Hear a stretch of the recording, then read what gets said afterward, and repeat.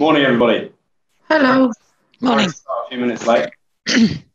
So, first of all, a bit of housekeeping. If everyone could stay muted, it would just make it a good audio experience for everybody. There will be opportunity for questions. I will be stopping at a couple of points throughout the session to take questions. We may not be able to answer all of them on the session, but we certainly will follow up answering all the questions via email after, if there's anything that's been unanswered. We're going to try and keep it to 40 minutes, if it's all possible. So I'll try and keep moving as much as possible. So, what's the purpose of this session? Why are we here? So, I guess you're occasionally faced with situations where someone has fallen and you need to lift them with minimal risk to the fallen person or to the caregivers. You might be new to the Raizer, or you might be familiar with the Raizer 1, but we're going to show you the Raizer 2 today, which is a new and improved version of the Raizer, which was brought out in January this year in the UK. So, let's start off with a bit of data around falls. Falls account for 40% of ambulance call-outs across the UK, and out of that 40% of ambulance call-outs, 70% of those didn't need an ambulance response. So it's taking up a lot of ambulance time, and if we can do anything to reduce the pressure on them, then all the better. Plus, falls typically come under the category 4 of the ambulance falls, the ambulance response program, which means that's the lowest priority because they're giving more priority to cardiac arrests and trauma and that sort of thing. So it can result in long lives for people that have fallen, particularly if the ambulance service are under pressure, which they are at the moment, obviously. So we don't want any further complications from long lives or from unnecessary ambulance visits. So let's jump into a demonstration of the Raizer chair. So my colleague Ruben is going to come and have a fall for me, and we'll show how the Raizer works. Shouldn't mind having a lie down. So the first thing we'll do, obviously, is to check that he's uninjured. The Raizer chair wouldn't be used when there's any injury, particularly suspected fractures of lower limbs, and if there's any risk of a stroke or heart attack causing the fall to start with. This is for mechanical non-injury falls. So, start off with, we've got the seat unit here. Take the cover off that. And what we're going to do is make sure we can lift his knees, like so. And we can set the seat unit underneath, tuck it up nice and close to the thighs. Then in this bag here, we've got all the backrests and lifting arms. So if anyone's familiar with the Raizer 1, this is slightly different in terms of that it's not color coded anymore. It's identical to the other backrest. It can go in either way, doesn't matter.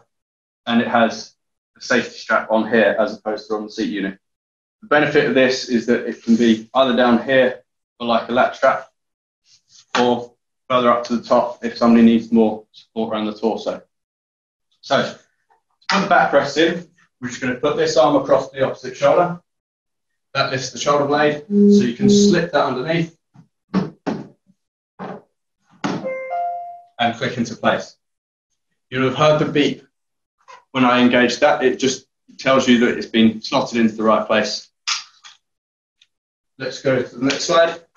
Again, this arm across the opposite shoulder, tuck it underneath,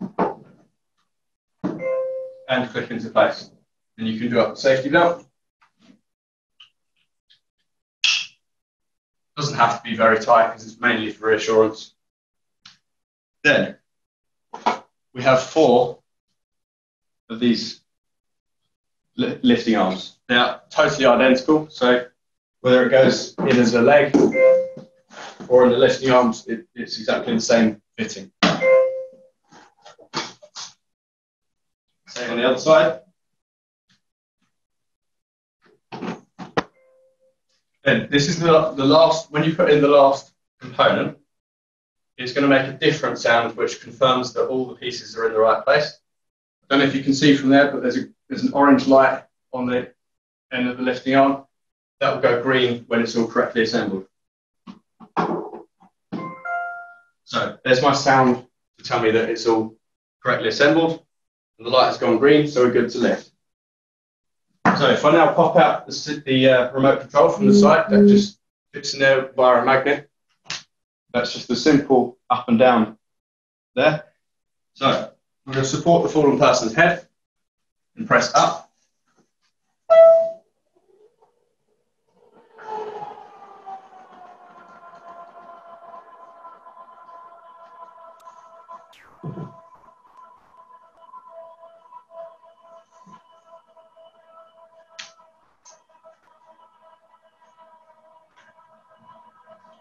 As soon as I take my finger off the button, it will stop. So I can stop at a fairly comfortable seated position, make sure that he's got his bearings and he's stable. A lot of people, particularly elderly, frail, when they've been on the floor, are a little bit dizzy, a little bit confused when they first come up. So we can get him a cup of tea, make sure he's got his strength back and he's ready to go. Then we can get a rotor stand or a walking frame or something, if needed. We can go right the way up to a perching position.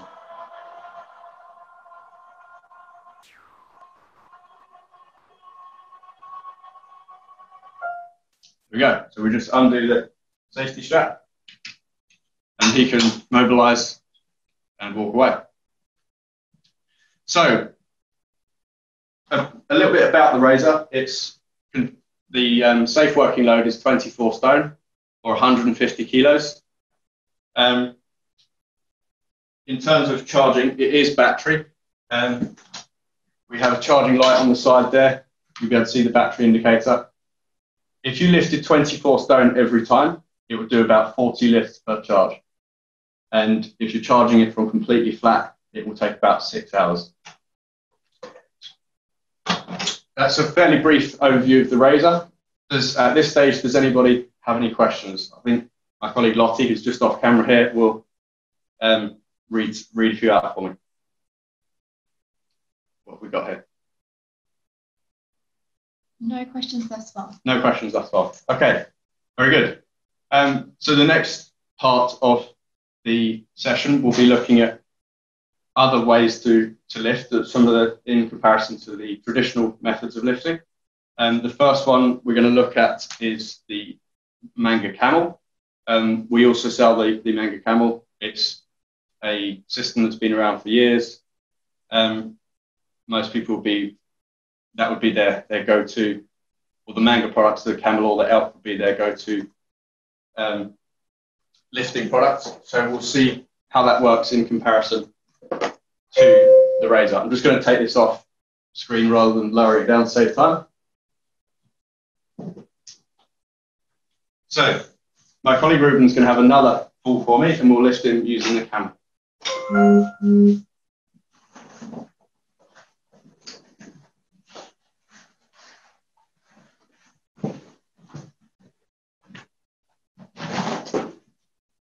So first thing we're going to have to do is roll him onto his side. So just to make clear, I'm not fully manual handling trained, so apologies to any manual handling trainers out there who are maybe doing this slightly incorrectly, but we'll see. So cross your arms and bend this leg up. There we go. And then roll you onto your side. Ideal. Then this is the Manga Camel. It's an inflatable cushion which goes up into like a seated position. So it's very crucial on this to get the positioning exactly right, because you don't want it inflating and he's in the wrong position. So I'm going to try and align his head with the logo at the top. Bring it fairly close to him. We can get a tubular slide sheet, like so.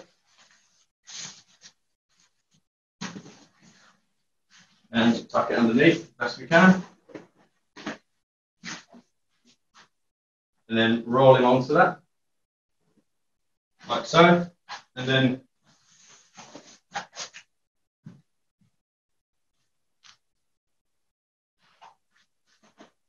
there we go. Then just pull him onto the camel.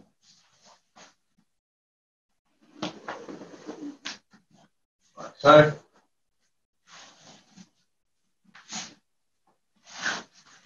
Then I'm just going to remove the slide sheet.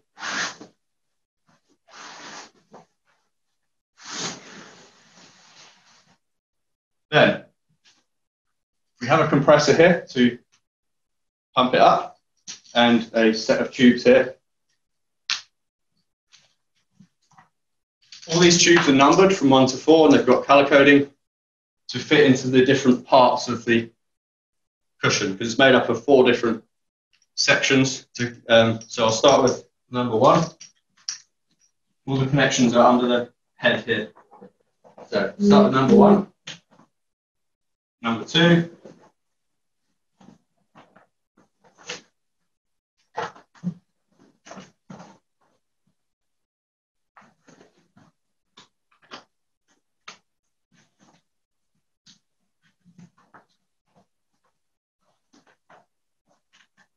there we go. So all 4 hoses are connected to the cushion, and then the other one goes into the compressor there. I'm just going to turn that on. There we go. Then, using the buttons on the hand control, we're just going to start inflating the system. So work from number 1 all the way to number 4. Just keep pressing the button down until it stops automatically. Then you can move on to the next one. So, first one will be the backrest.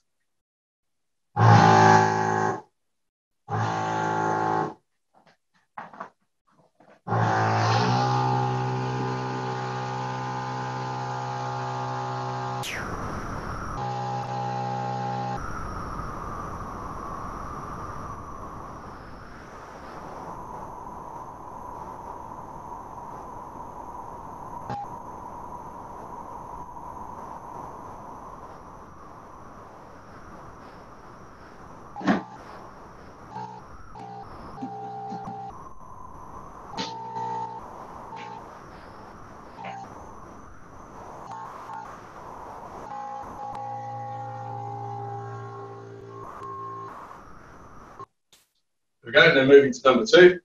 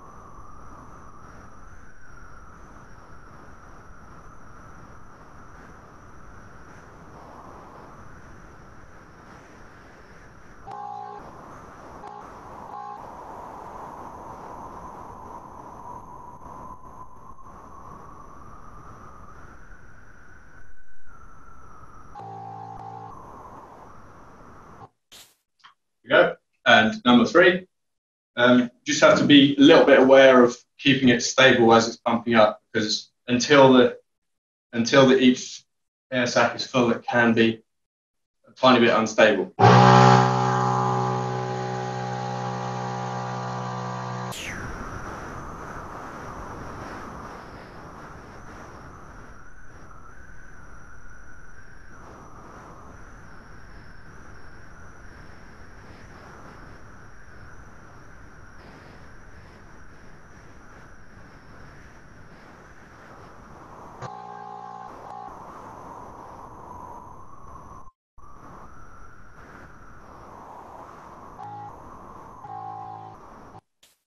There we go. There is one more layer. You don't have to do that last one, depending on the height of the person. Just in the interest of speed this time, we're going to stop at this one. I think we know Ruben can stand up, which is good. So let's move on to the next product. Does anybody have any questions at this stage in terms of comparison between the Camel and the Raizer?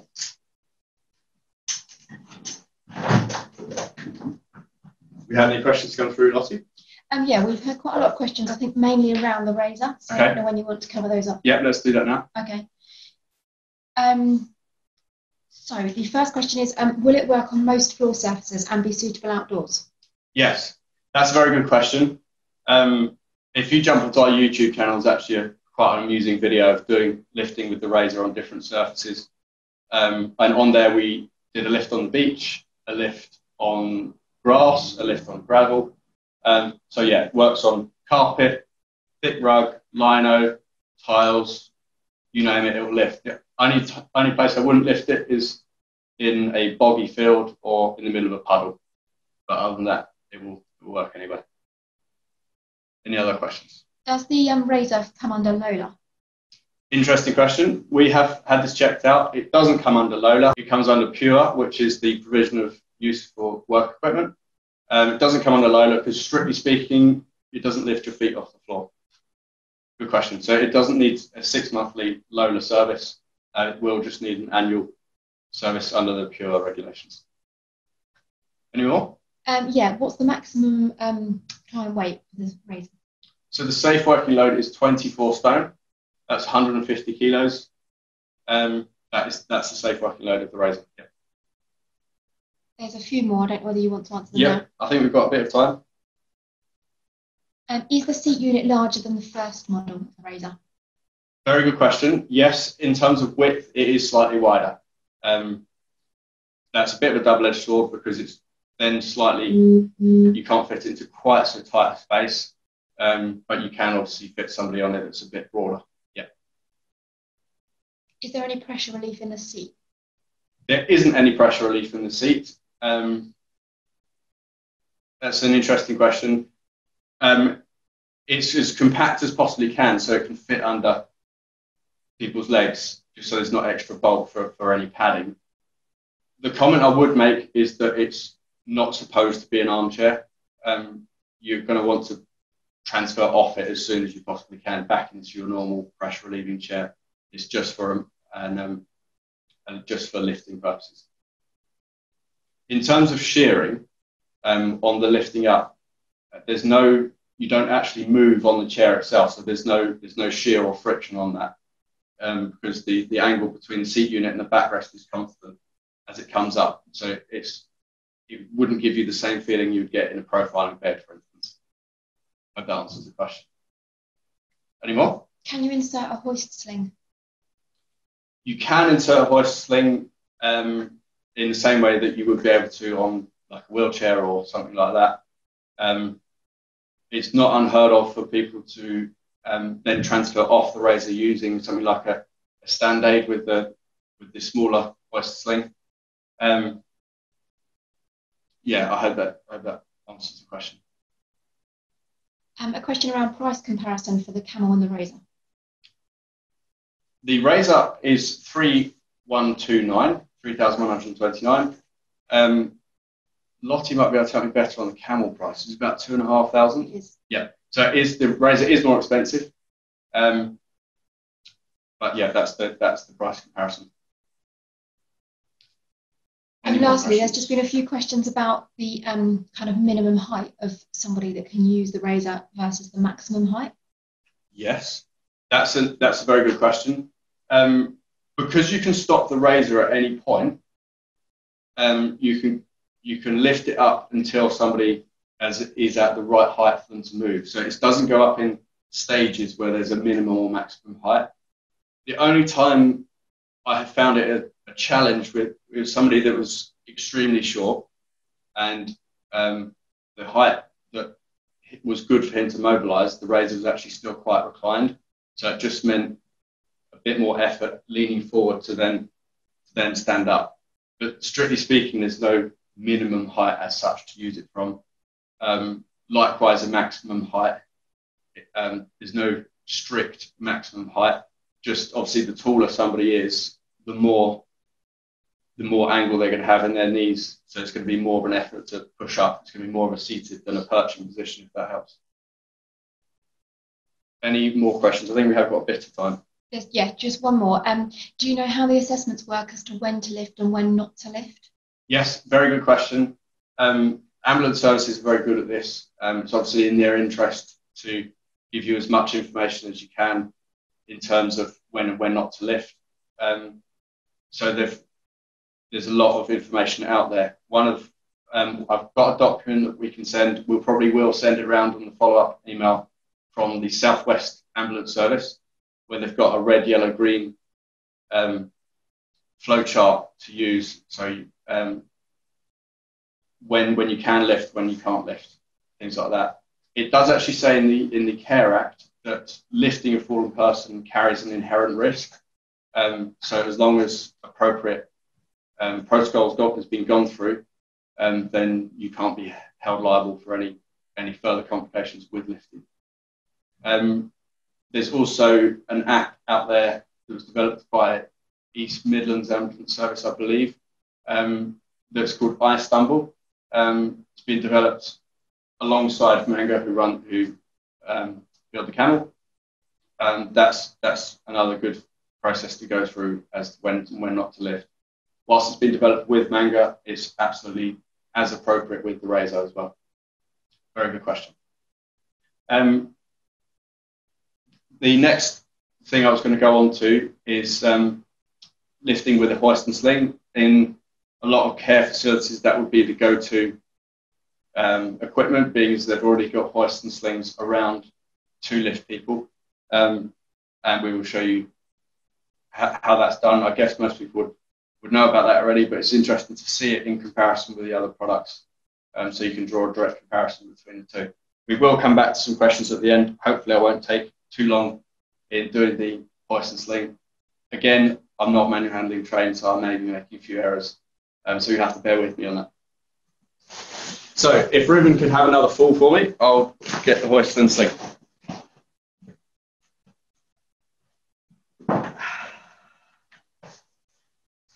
So again, we're going to put him into a sideline position.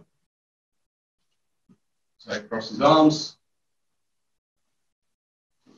lift this knee, and roll him onto his side. Then we've got a sling here. We're going to align that along his spine. Make sure we've got it.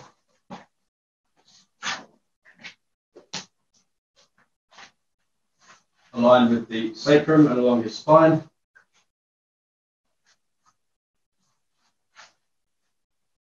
And then roll him back onto it, like so. And then over towards me. Here we go. And we can get the other side of the sling out here.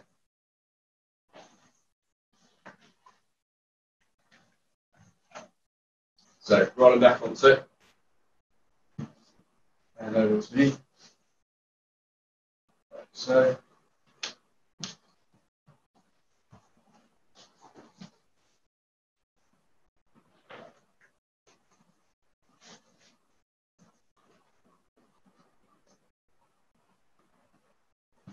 Okay.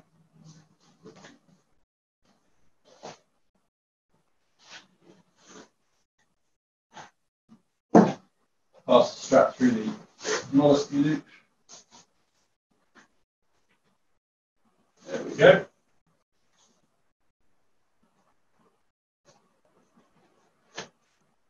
Then we can bring in the hoist from around behind him.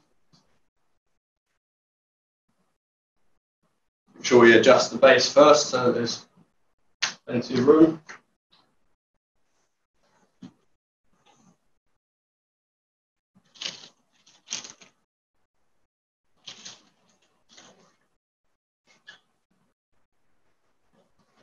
Now, this hoist does go fairly low. A lot of hoists will go even lower than this. What we might have to do in a lot of cases is actually ask Ruben to sit up. In a lot of care facilities, it will mean having to try and encourage somebody to sit up who has very low muscle tone, which can be a challenge, and also allows a lot of space for incorrect moving handling techniques. So if we go with blue, if we ask you to sit up a bit, then I can get this in without straining. So blue on this side, sit up a little bit more.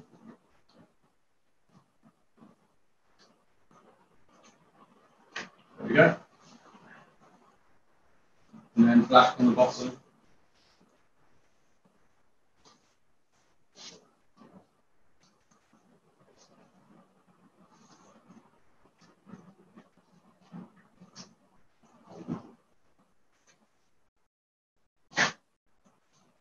There we go. So, making sure that he doesn't hit his head on any of the parts of the hoist, which lift up.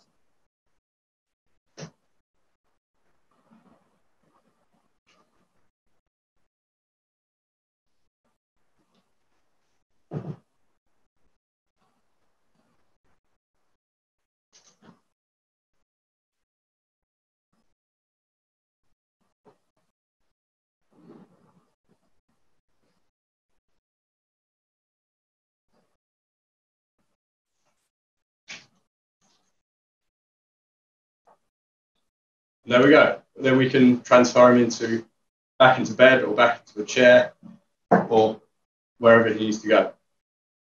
So undo the brakes and we can transfer him wherever we need him to go.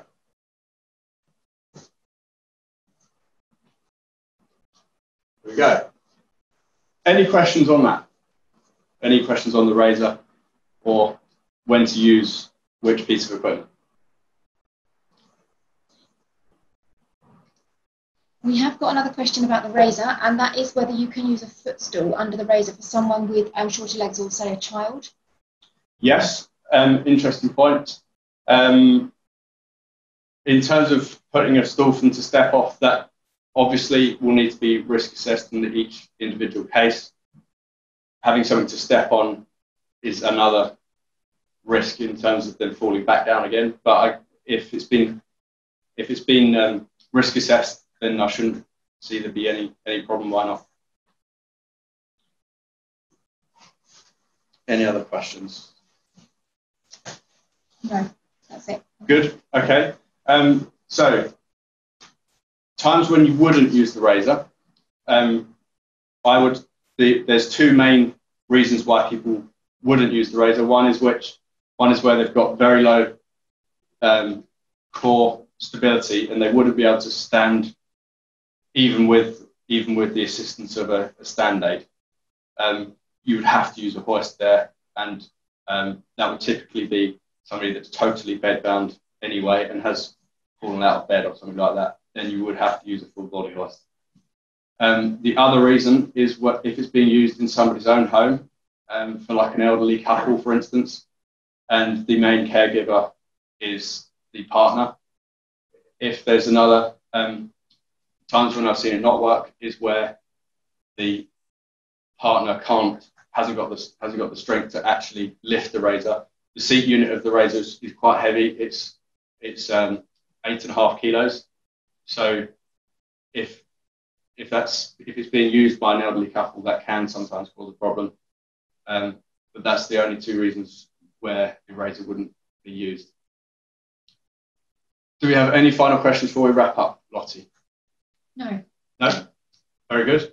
So how do you get hold of a Raizer? If you have a service user who would benefit for it, or it would be of use in your facility or your organization, then certainly get in touch, and we can email me on the link that would have come through to register for this, and I can get something sorted out for you. We can do assessments, we can run trials, and those sorts of things if needed. So next week is going to be a webinar on the Vendlet turning system. So it's the system that assists with turning and repositioning in bed. There will be a link that's sent round to register for that for next week. It will be 10 a.m. Friday morning again. So we'll look forward to seeing you there, and I hope you've enjoyed the session on the Raizer check. Thank you very much.